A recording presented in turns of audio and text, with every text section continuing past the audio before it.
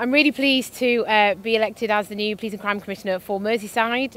It's been really exciting, it's been overwhelming, there has been so much information to take in, so many challenges to kind of get a handle on, but I'm really looking forward to getting stuck into the role and hopefully making some real significant change for residents on Merseyside. So I am particularly passionate about supporting victims. It was one of the reasons that I stood for election, to try and give victims a voice within our criminal justice system, not just with the police, but the whole criminal justice system right through to the courts.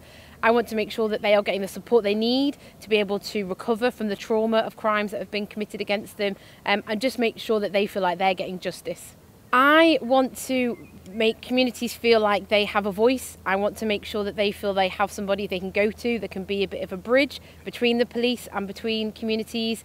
I want them to feel heard. I want them to feel like we're focusing on the things that really matter to them. We're looking at preventing crime as well as tackling it and being proactive, and just making sure that they can see that I'm being visible and proactive and really kind of speaking up for them.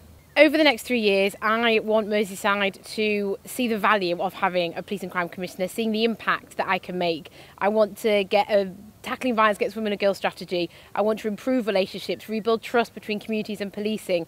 I want people to feel their voices are being heard, and I just want to feel like I'm making a difference in terms of improving lives and actually keeping people safe.